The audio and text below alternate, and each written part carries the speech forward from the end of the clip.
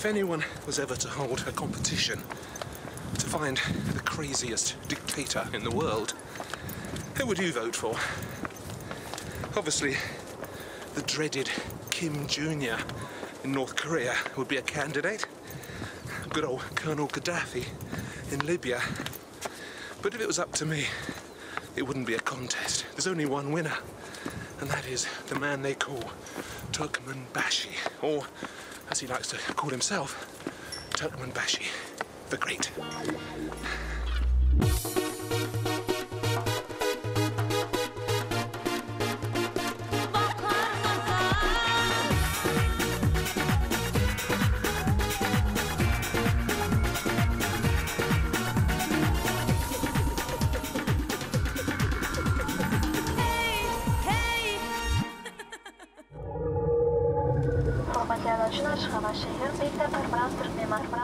Every dictator needs somewhere to dictate, a country, a manor. And Turkmenbashi's territory is Turkmenistan. Where's Turkmenistan, you'll be thinking?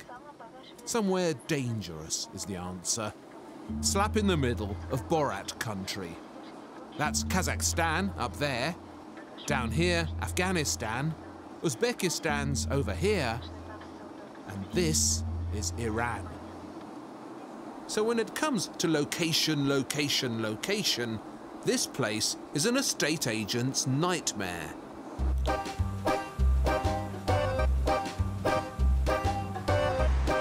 No one's made a film about Turkmenistan before because you're not allowed to. He was forbidden taking picture of port,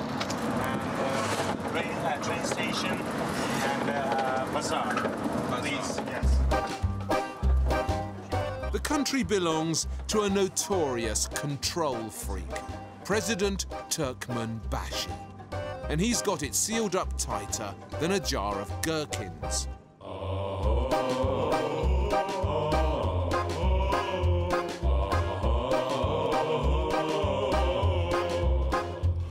Turkmenbashi means the leader of the Turkmen.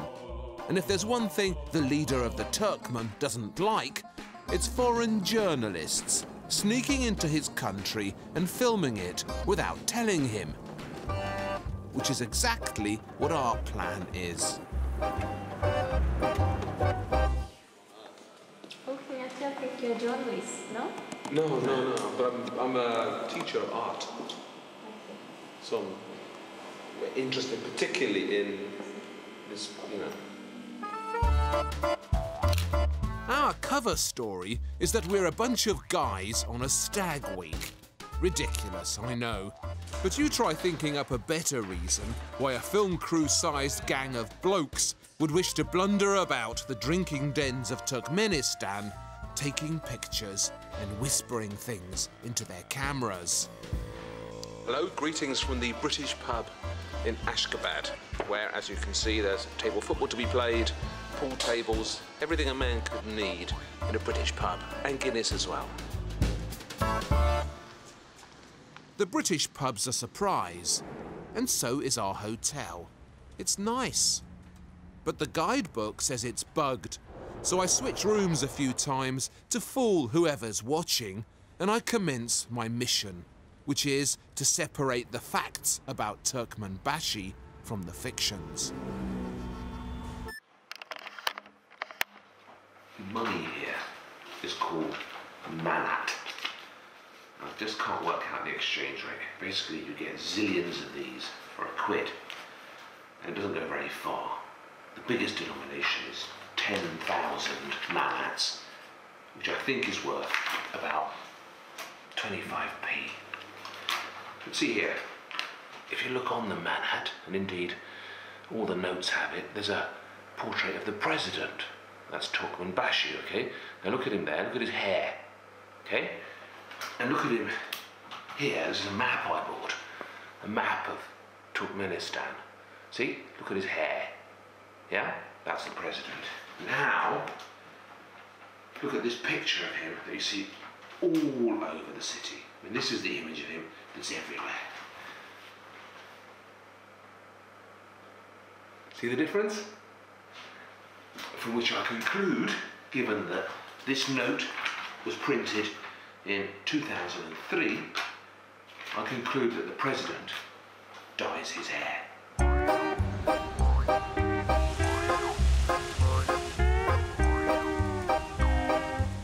Turkmenistan has a nasty reputation.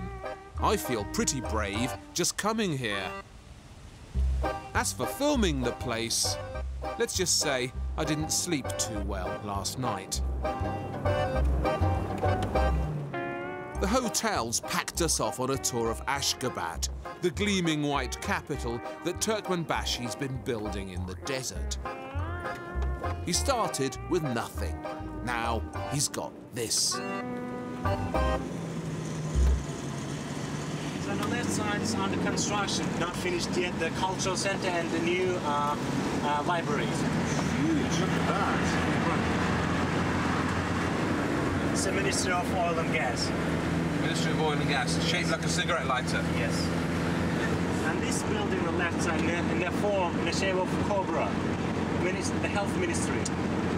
This is the shape of a cobra. Yes. That's a bit wrong, no?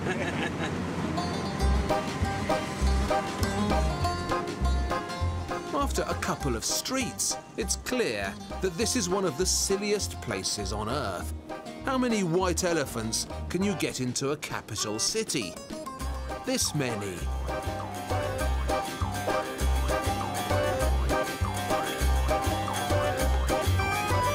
The white stuff is marble, imported from Italy. Mile after mile of it in every direction. Over there, with the huge gold nugget sitting on the roof, is the presidential palace, which no one's allowed to film.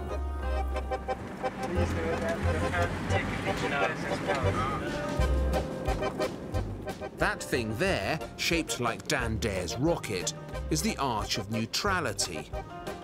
It's 75 meters tall, and on top, there's a gold statue of Turkmenbashi in a Superman cloak.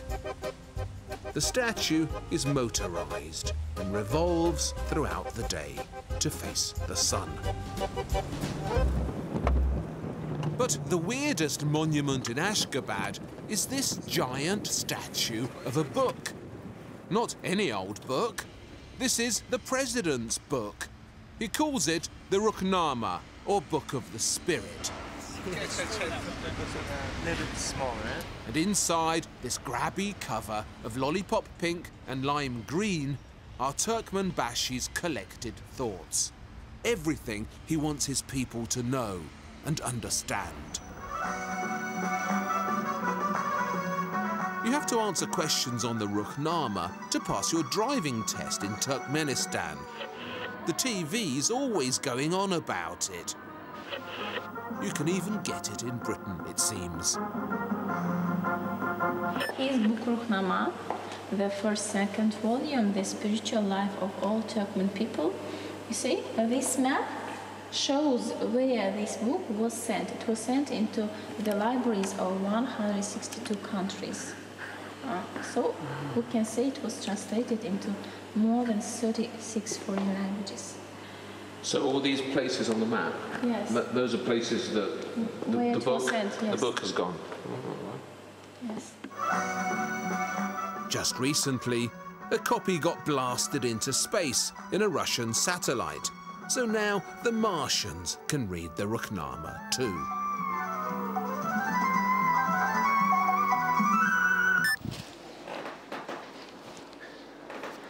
I've been shopping.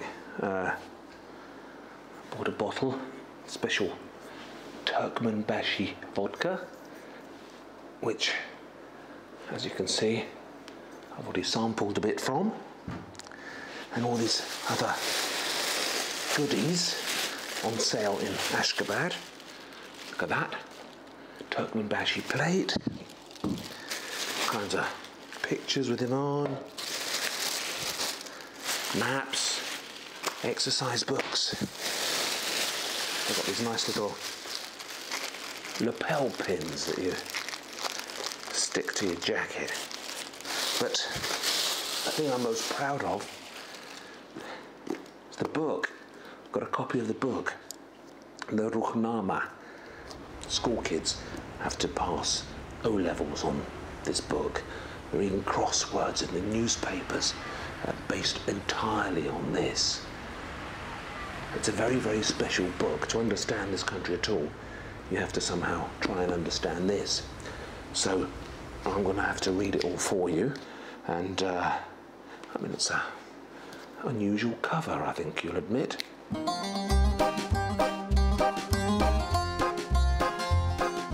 I've never understood the thinking behind these mad personality cults that dictators adore. What exactly is it they're trying to achieve by plastering their faces over everything? It needs serious investigation.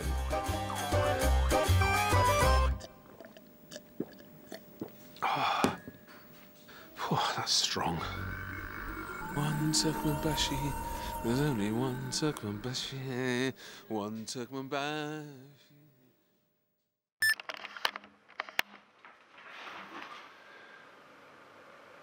Now don't tell me that that doesn't look a little bit like the young Cassius Clay. Go on, it does, doesn't it? It's him. This is just a little exercise book I bought, a school kids book. It's got all these months of the year, and rather notoriously, Turkmenbashi has changed all the months of the year. So January, famously, has been renamed. It's now called Turkmenbashi. So my birthday, for example, will be the 12th of Turkmenbashi. Going down the line a bit, January, March, April. April's been renamed after his mother. That's his mother. So that's Gurba Sultan.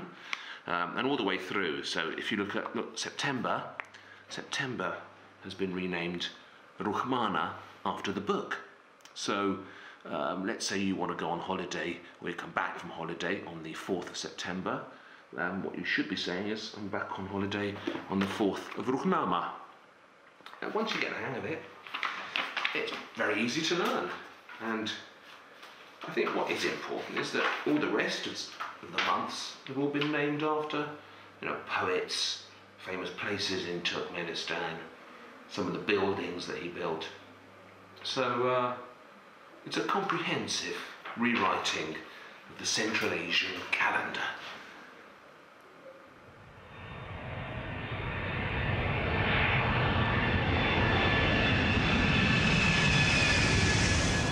We've decided to fork out 80 pence each on a 2-hour flight to the Caspian Sea, to a place the president has named after himself, Turkmenbashi. Ladies and gentlemen, welcome to Turkmenbashi. The package is 70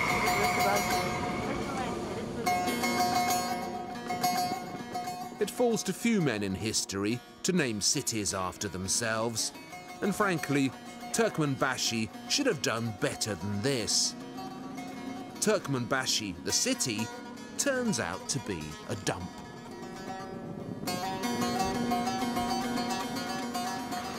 It's a port on the right. Port's on the right, right.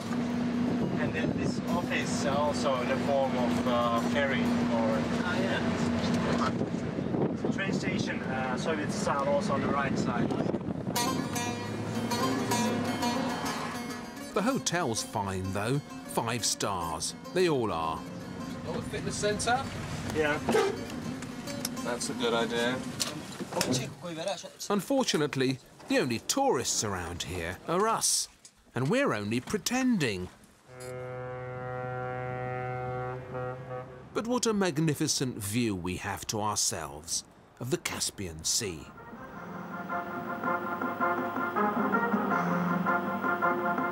I love the television they've got here. There's basically 3 state channels.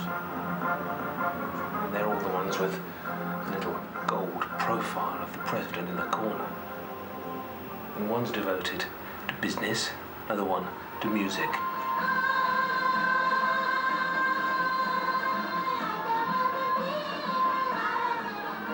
And this rather strange one, which is mostly about the president's book.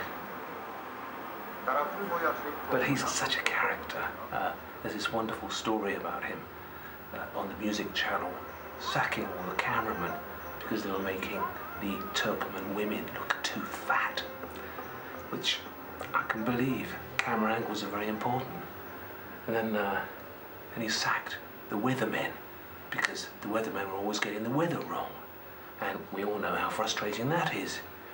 And most recently, there was a thing in the paper about makeup artists making women's faces too white with all the powder they put on to stop them glistening. And the president didn't like that either. Quite rightly, he said, Turkmen women don't need powder on their faces because their natural colour is good enough. And I'll drink to that.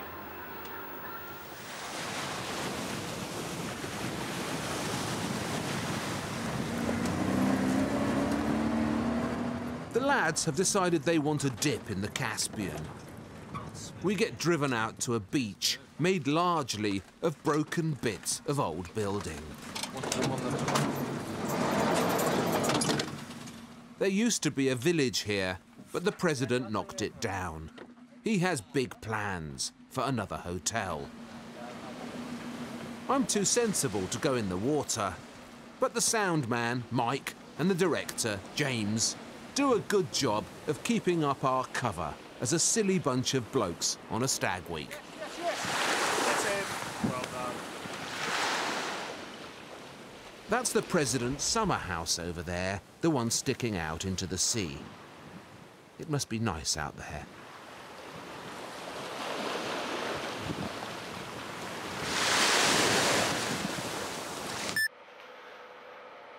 Turkmenbashi Hotel. Shower cap. I'm taking it home as a souvenir.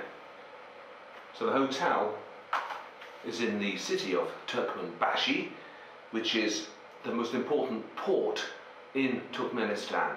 And it used to be called Krasnovodsk, which is Russian, if my Russian serves me correctly, for red waters. Now I have two reasons for coming here. One is to find out more about Turkmenbashi, which is my mission here, as you know.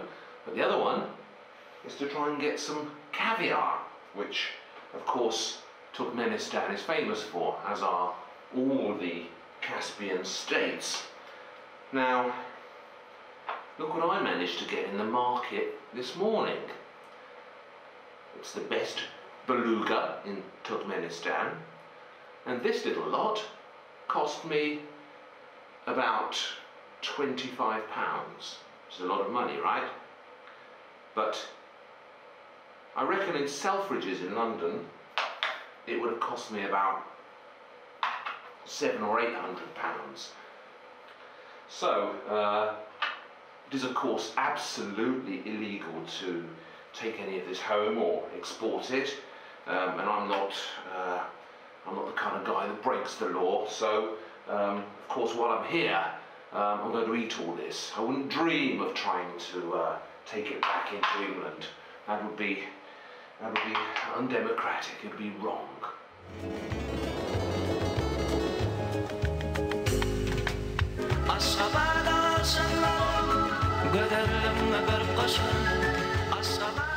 It's good to be back in Ashgabat. I'm getting to like the place. I like all the stands. They're the final frontier of global wackiness, the places that normality forgot. No McDonald's, no Tom Cruise, no Jade Goody. Ah, heaven. One reason why Ashgabat is so clean is because the president has banned dogs. I'm entirely with him on that. Cinemas are banned too. So are circuses, car radios, and ballet. The president's decided that none of them are Turkmen enough, and all of them are unnecessary. Instead, he's opened a museum devoted to the Turkmen carpet. This whopper here is the largest carpet in the world. In Turkmenistan, people say, put your carpet, I will read your soul, like a book. When I read your carpet, I read your soul. Yes. Put your carpet, Yeah. I read your soul. There's also a giant puppet theatre made out of mountains of white marble. To me, the puppets look out of their depth on this grand marble stage. But I'm not a Turkmen. And look here, it's a theme park in the middle of Ashgabat. Its theme is the Turkmen fairy tale.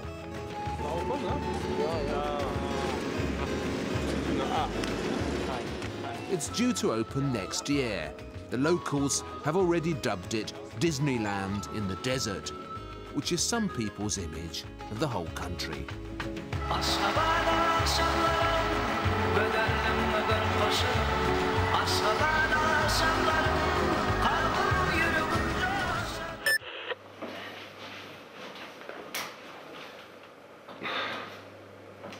One of the stories about Turkmenbashi that I heard before I came here was that, and it really tickled my fancy, I have to say, is that he banned makeup.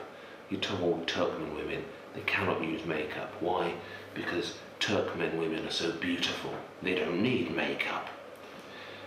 The women aren't, covered up. I mean, this is a Muslim society, but no one's wearing burqas and hiding their faces. They seem very free and buoyant, and I mean, they work bloody hard, harder than the men, but look at them, but nevertheless, they're not overtly, visibly repressed. Now, I'm wondering why, and of course, the answer, as all the answers are, is in here, in the great man's book, the Ruhnama. Listen to this, the quote: "Turkmen's faces reflect the light of Allah. For that reason, sunlight, which is the torchlight of God, should fall on their faces, and this should not be prevented." So that's why you see all these beautiful Turkmen women going around in their loose flowing robes, showing their faces so that the light of Allah can fall on them.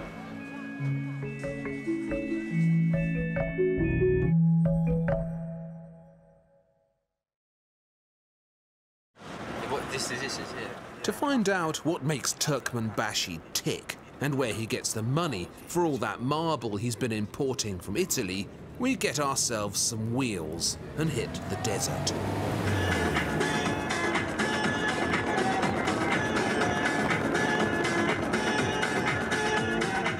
We're heading for the dead center of Turkmenistan, and since the desert takes up 95% of this country, we're heading for the center of everything. The guy driving claims there are 8 different types of desert in Turkmenistan, but it all looks the same to me. It's a very long drive, which gives me plenty of time to attack the Ruhnama.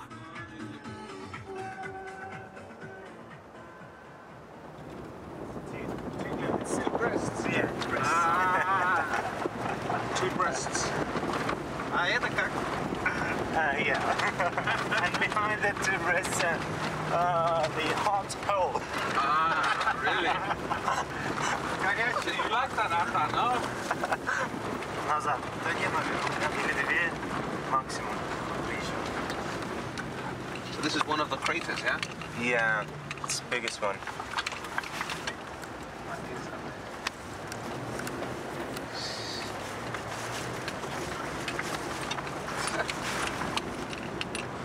Now that is amazing. Please just stay on the opposite side of wind. Okay. It smells gas. Okay. Yes, okay. Which way is the wind? Way is this one. So this is a good place here. Good place, and please don't go close than 3 meters, okay? Okay. It's dangerous. Let's do it.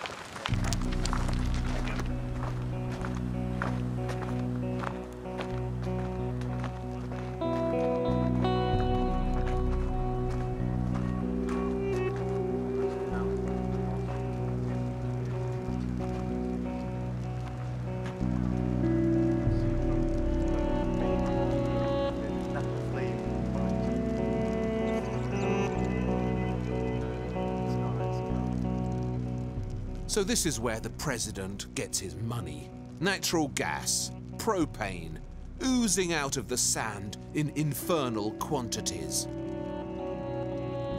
40 years ago, the Russians set fire to it by accident. Now, no one knows how to put it out.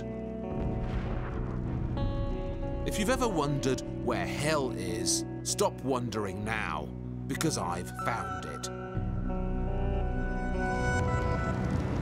And you can imagine, you can see, I'm going to stay on this side, and you can take a picture from here, and you can see how it's big. Yeah. Okay. Yeah, okay. What, on the other side? Yeah. Okay. The Russians were here for 100 years, lording it over the Turkmen. First as Tsarists, then as communists.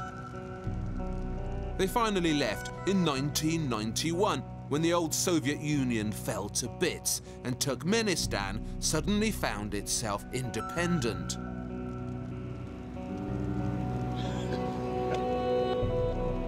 The trouble was, it had never been a country before and didn't know how it was done. Someone needed to invent the new nation. And guess who stepped forward? Yes! I like this joke more and more. You're tall, you can take it.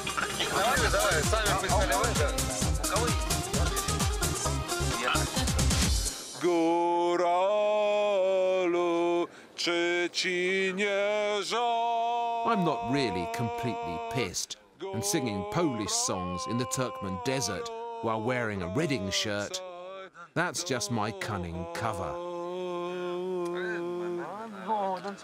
Where?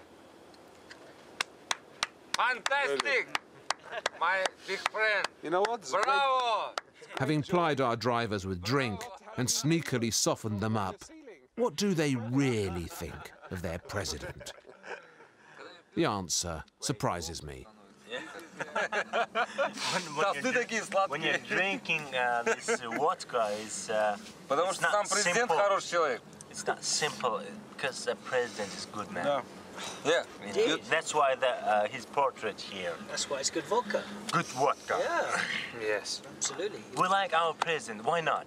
Yeah, he's Because a nice guy. because gas, electricity, water are free. The salt almost free. Yeah. The gasoline you see that almost free. 2 cents per liter. It's nothing. Yeah. Yeah. Did you see ever cheaper gasoline? But it's nice to see that people Do you really think- love him, no? People love him here. Of course. You know, why not? they- Why not? Nice, yeah. Yeah.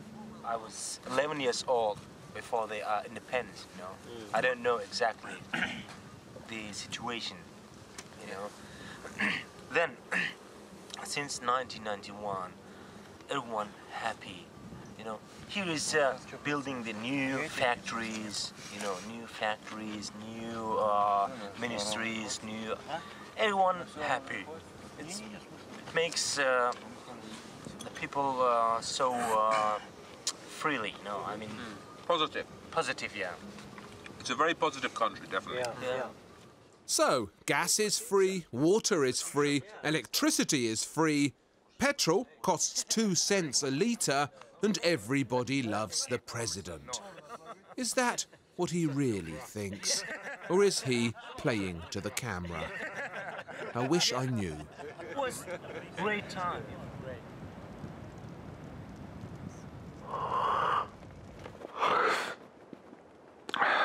I can't sleep. Keep tossing and turning and thinking about all the things I've seen.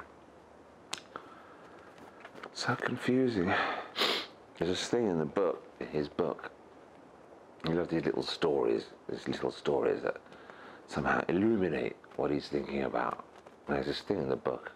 It says, a bunch of blind men go to feel an elephant to try and understand it.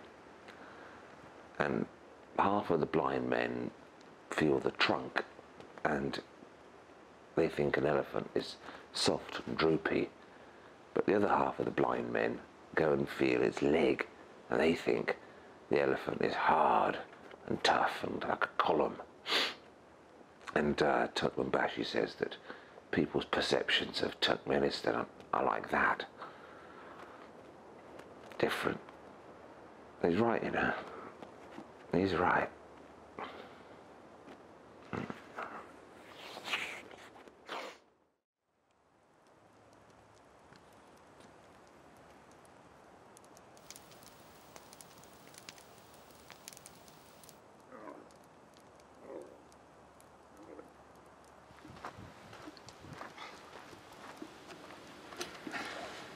Go away. Oh, dear.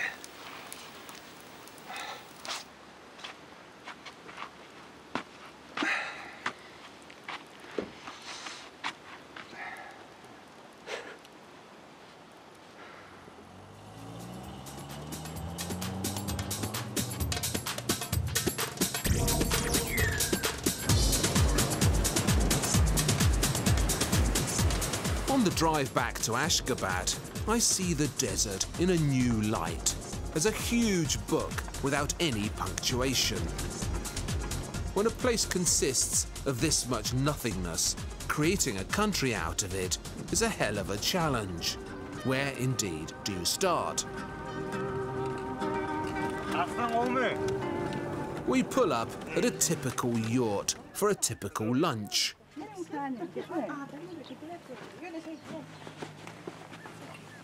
What's typically on the menu? Camel's milk. Mmm, delicious. Good camel, that one. Yeah.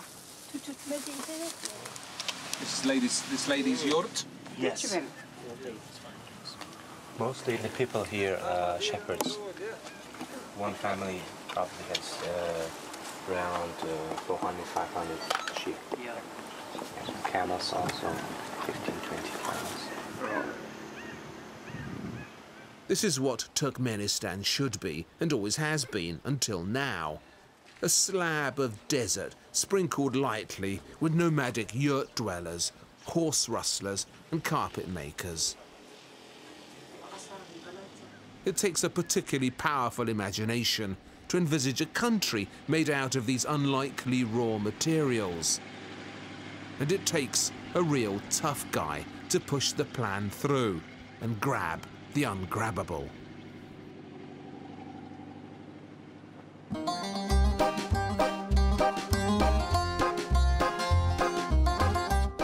Back in Ashgabat, I decide to find out more about Turkmenbashi. Not about this extra-large Turkmenbashi made of gold who sticks himself on the tops of buildings. He's just acting tough. I'm after the inner man, the hidden Turkmenbashi, the lonely orphan whose story I've been reading in the Ruhnama.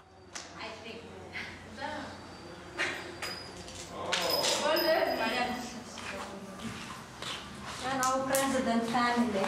This is your president? Yes, father, mother, and two brothers. Oh, really? Inside our president, childhood time. This is that one. With So the it's white dress. on the Their right, mother. the president Yes, on the right, huh? Yes. Yes, So that it's the one president when he was a young man. His real name is Sapar Murat Niyazov, born just outside Ashgabat in 1940. When he was 2, the Germans killed his father. His mother and the rest of his family perished soon after in an earthquake that measured 10 on the Richter scale. 170,000 people died. Ashgabat was destroyed. This is Turkmenbashi's monument to the earthquake. The big bull is nature getting angry. The little boy is him. The communists took in the lonely orphan and became his family. Little Sapar Murat Niyazov was good at being a communist, and in 1985, Gorbachev made him first secretary of Turkmenistan. Niyazov liked the job so much, he decided to keep it forever.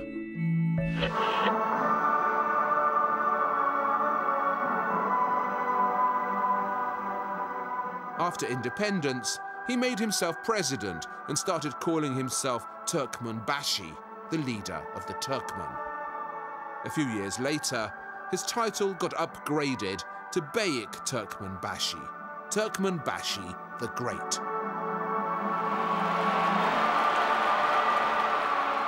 So it's a Harry Potter-ish tale of an orphan and his destiny. Where I come from, Potter is a work of fiction. Here, he gets to be president. And he fills the country with statues of the dad he never knew, and of his mum, and his brothers. As a stand-in for the hometown he lost, he builds himself a white marble city, a mirage in the desert. And in that city, he gets to waste as much bath water as he wants. Whoopee!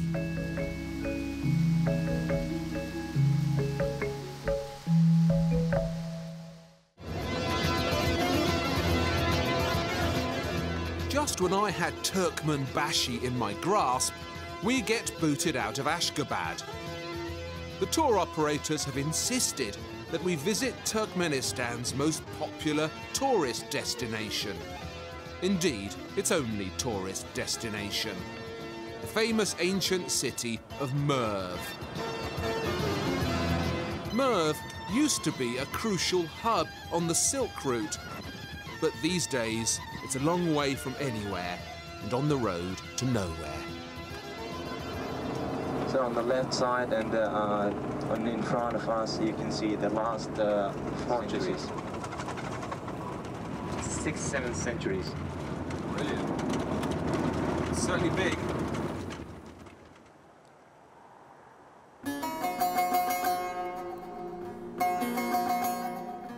When we finally get there, it's obvious that ruthless vandal, history, has beaten us to it. Merv looks as if it's been flattened by a herd of stampeding elephants. There's almost nothing left from the days when much of the known world was ruled from here.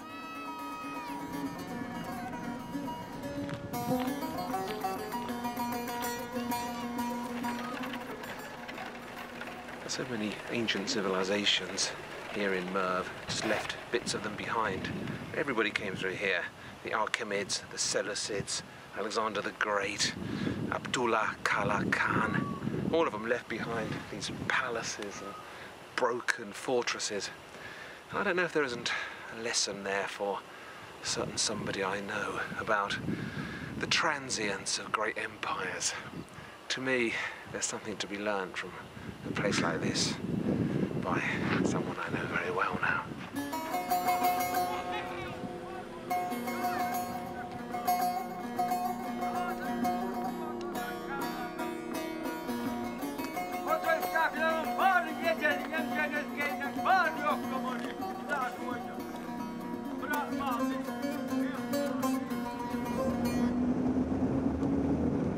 We're spending the night in a town called Mary. Nice name, horrible place. Even the indefatigable Turkmenbashi seems to have given up on Mary. The hotel looks fine, but isn't. I have a terrible night and keep thinking about the damned Ruknama. I managed to finish the book, so I could now pass the Turkmenistan driving test. I'm sure one of the few people who could. And, you know, I learned things from it. It's certainly not a good book, but it does have a resonance. Is if you're a Turkmen, of course you're gonna go for all that stuff. It's all about how great the Turkmens are and how they've got to build this nation and how the nation needs to have spiritual underpinning. As he says in the book, you know, a country needs national ideals, just as a train needs a railway track.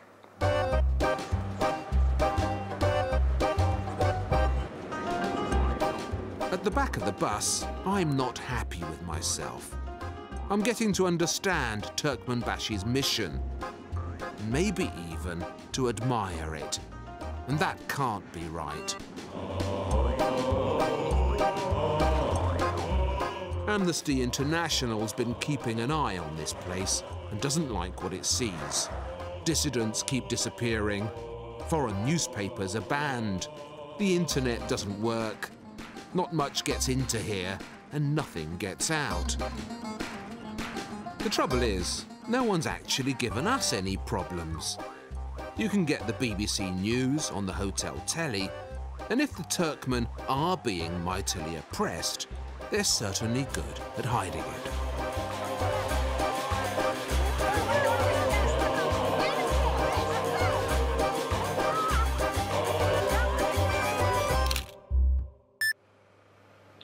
The best photo of the president is this one, right? It's absolutely everywhere.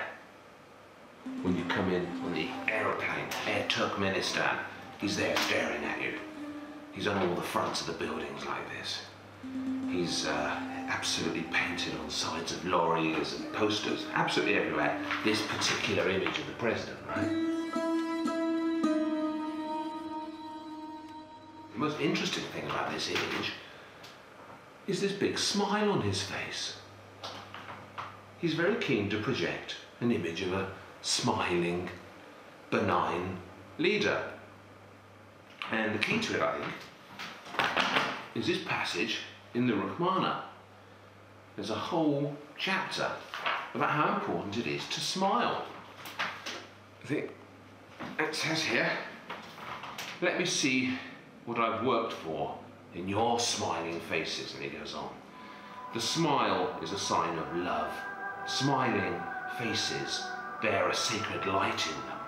Allah says, those smiling, high-spirited people are closer to me. I will grant them twice as much as I will grant to others. The smile is the reflection of the human soul.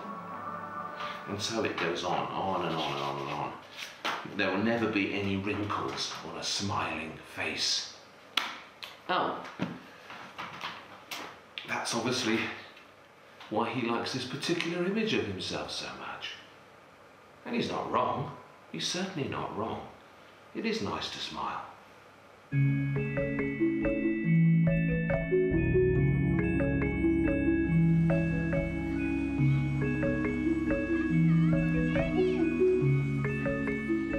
Last year, Turkmenistan banned child labour. A few years before that, the death penalty was abolished. The gargantuan arch of neutrality might look wickedly ostentatious, but it wasn't actually erected to commemorate Turkmenbashi's resemblance to Superman. It was erected to celebrate the national decision taken in 1995 never to go to war and never to join with anyone else who goes to war.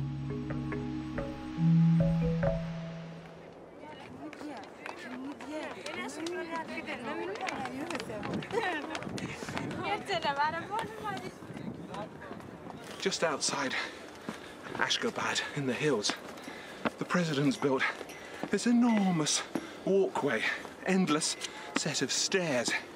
And the idea is that every now and then people go on this health walk, as it's called. And today is a special health day.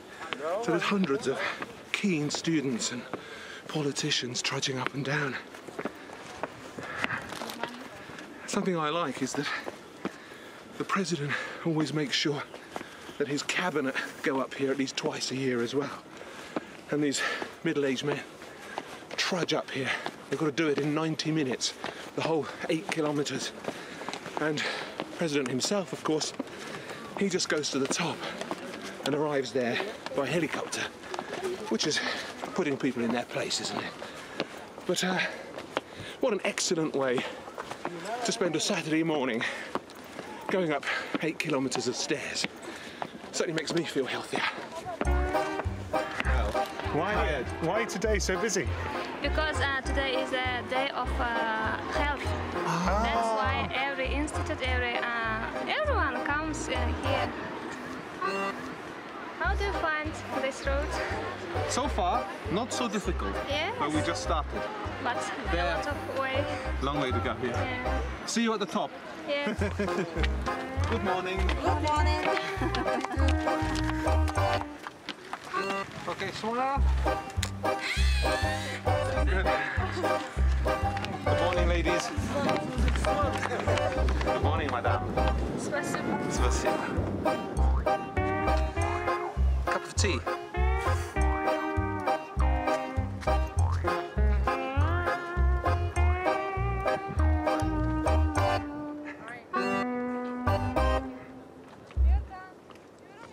So what have I learned?